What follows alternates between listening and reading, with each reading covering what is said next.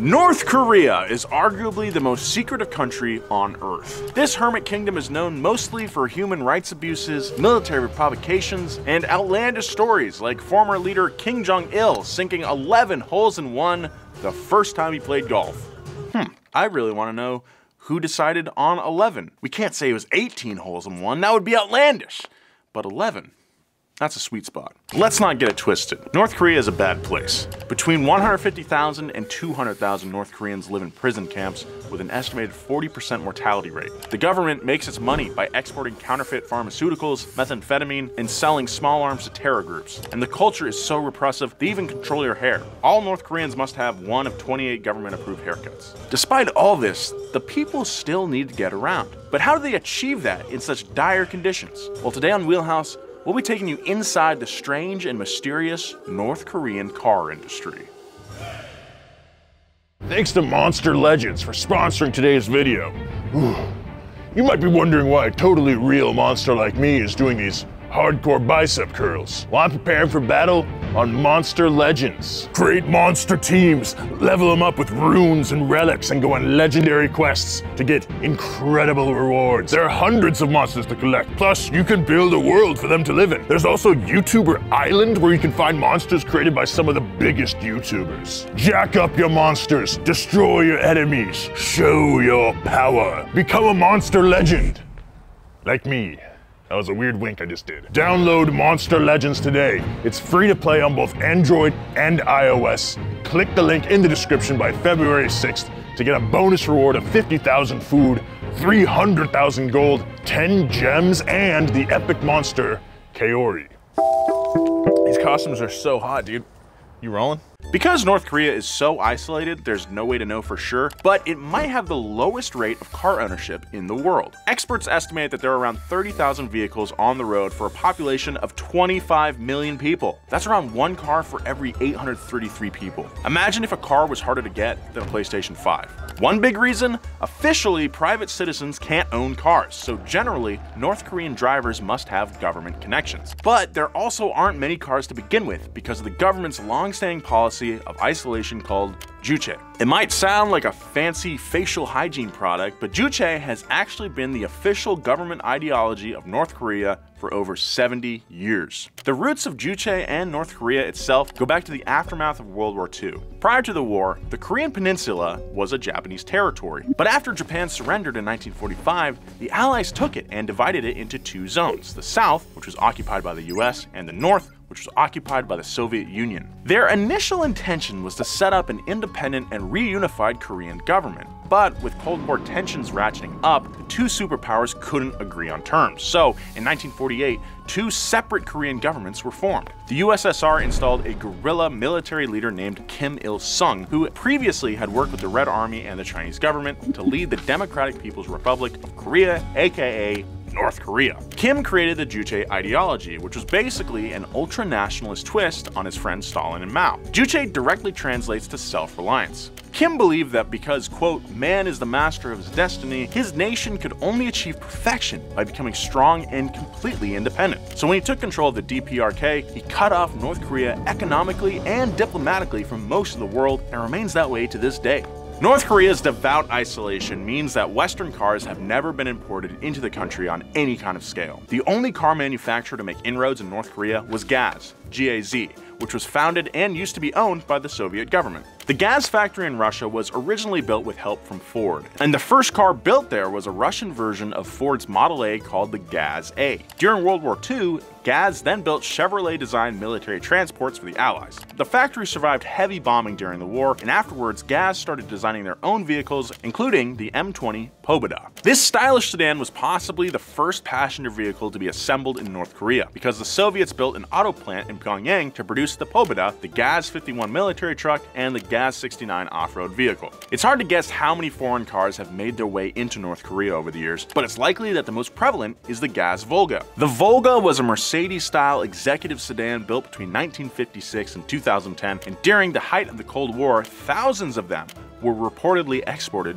to the north. Some of the few reporters allowed to enter Pyongyang have reported that old Volgas, specifically the GAZ-24, built between 1970 and 1985, are still being used as taxis today.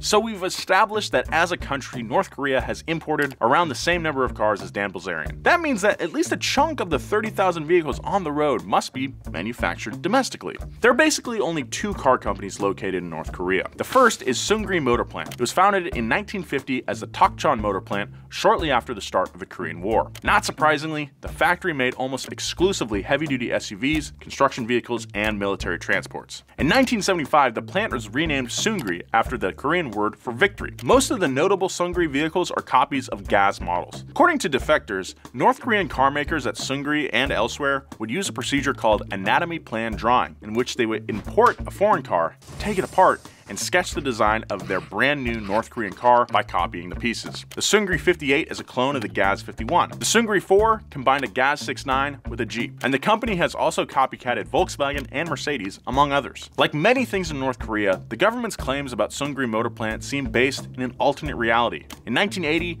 annual production was reported to be 20,000 units per year. However, experts say Seungri more likely turned out between 6,000 and 7,000 units per year at most. Seungri also claims to have built a truck called the ZR5000 that boasts a 1,000 horsepower engine and hits a top speed of about 200 kilometers per hour. But let's just say it hasn't made an appearance at the Geneva Motor Show. The other car company in North Korea is called Pyeonghwa Motors, which means peace in Korean. It's a good name, since Pyeonghwa was actually founded as a joint venture between North Korea and South Korea. This was during a period in the late 90s, early 2000s, when South Korea adopted a sunshine policy that softened its stance towards the North. The deal was organized by the Unification Church, a quasi-Christian, quasi-cult based in Seoul that believes in the reunification of Korea as one of its core tenets. The church and the South Korean government spent about $55 million to build the Pyeonghwa factory in Pyongyang, where the company immediately started building rebadged copies of foreign cars. Because of the Unification Church's connection to Mekong Auto Corporation in Vietnam, which had a licensing deal with Fiat, the first car built by Pyeonghwa was a carbon copy of the Fiat Siena called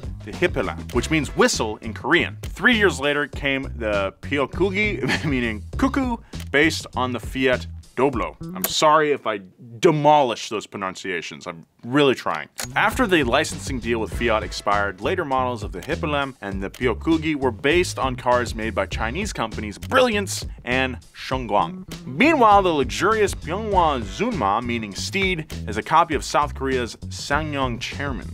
Unfortunately though, Brilliance and Shunguang are known for copying cars themselves, and the Chairman is a thinly veiled Mercedes ripoff. So Pyeonghwa cars are actually copies of copies, meaning they look like the real thing from 10 feet away, but the illusion starts to fall apart if you get too close, and the car starts to fall apart after you drive it. From 2002 to 2011, Pyeonghwa built 6,368 cars total, despite a factory capable of producing 10,000 annually. The company reportedly turned a small profit in 2009 and 2010, but not enough to keep the Unification Church invested. After trying and failing to sell their ownership stake for $200 million, they instead donated it to the North Korean government in exchange for potential contracts in the hotel business. At any rate, Pyeonghwa now has exclusive rights to build new cars and also sell used cars in North Korea. How do they manage that when car ownership is illegal? I don't know. Like I said, North Korea is very mysterious. We do know, however, that Pyeonghwa is the only company in North Korea that has ever been confirmed to advertise. A series of Pyeonghwa billboards and TV commercials were produced to show residents that their country is able to compete with Western automakers. It's worth noting one other car manufacturer which tried to build perhaps the only original automobile in North Korean history. It was called Pyeongsaeng Auto Works, and it made a car called the Gangsaeng 88, which meant self-reliance or Juche-mobile. This car was loosely based on the Mercedes-Benz W201, which was whipped up after Kim Il-sung declared in 1987 that if South Korea could make cars, then North Korea could do the same. However, only a couple of prototypes were made. The resulting vehicles reportedly had no heating or air conditioning and were prone to fill with dust while driving, and that's not what you want in a car. There are only two categories of cars on North Korean roads. The military takes up a huge portion of the country's budget and employs 4.7% of the population. So it makes sense that many vehicles we see in photos from North Korea are made by the army, which reportedly has its own production facilities. There are also a surprising number of foreign luxury cars that have found their way into the country. Some of them are Volvos, because in the 70s, Kim Il-sung reportedly agreed to purchase 1,000 Volvo 144s from neutral Sweden. The cars were delivered, but apparently he skipped the bill. Some of those free Volvos are still puttering around the city today. Photos of Pyongyang also often feature a 70s or 80s black Mercedes S-Class. One defector told South Korean newspapers that they're basically the official car of the government, and the higher ranked a politician, the higher up on the model line they get. Reports also indicate that some people in the government use luxury Toyotas from Japan. In fact, foreign cars were common enough that in 2007, Kim Jong-il ordered the confiscation of all Japanese-built vehicles, reportedly after one broke down in the street and blocked traffic. Western car makers got the last laugh on him though, because during his funeral parade in 2011, his casket was carried by a Lincoln Continental limousine. Does the future of the North Korean car industry look any different than the past? The short answer is not really. At a trade fair in 2013, the DPRK surprised observers by announcing an absurd 36 new Pyongyang models. But upon closer examination, experts confirmed that every single one of them was a Chinese-made car rebadged with Pyongyang logos, new names, and one-page leaflets. However, there is one somewhat positive sign that maybe the people of North Korea will eventually get actual access to modern-day auto technology. Their current ruler, Kim Jong-un, the grandson of Kim Il-sung, is a car lover. In 2017, he visited a weapons and truck manufacturing facility and called for the need to establish a modern automotive industry in his country, according to Pyongyang's state media. Kim Jong-un also reportedly has an extensive personal car collection, surprise, surprise, that includes an Audi R8, Range Rover 5.0, a Rolls-Royce Phantom, and several Mercedes S-Classes and Maybachs, all of which he somehow acquired in violation of international sanctions. Rumor has it he even has a special car just for pooping in. Weird. Of course, rumor also has it that isn't poop or pee at all, which is somehow more believable than the 11 holes in one. Look, North Korea is an objectively crappy place. The vast majority of citizens are treated horribly, while a select few get to drive Benzes. The history of their car culture is bizarre and interesting, but mostly it's really short, which reflects the lack of basic necessities everywhere in the country. On behalf of our fellow enthusiasts living under the dictatorship, let's hope that changes sooner rather than later. Looks pretty good. Donut has posters? Yeah, Donut has posters. Donut has posters? Yeah, Donut has posters. Donut has posters? Yep, Donut has posters. Wow! Wow! Posters! Hang them in your bedroom, your office, or have them professionally framed for your garage. Get your Donut posters today at donutmedia.com. Wow! Wow! Posters! 10,000. I did it. I counted to 10,000 while doing 6 bicep curls. Anyway, don't forget to download Monster Legends before February 6th using the link in the description and collect your reward. Thank you very much for watching Wheelhouse. This was a pretty interesting one this week, I think. Again, very secretive country. Who knows when things will change. I'm gonna put a link in the description. Donate to a good organization to help improve the lives of people living in that country. Be kind, and I'll see you next time.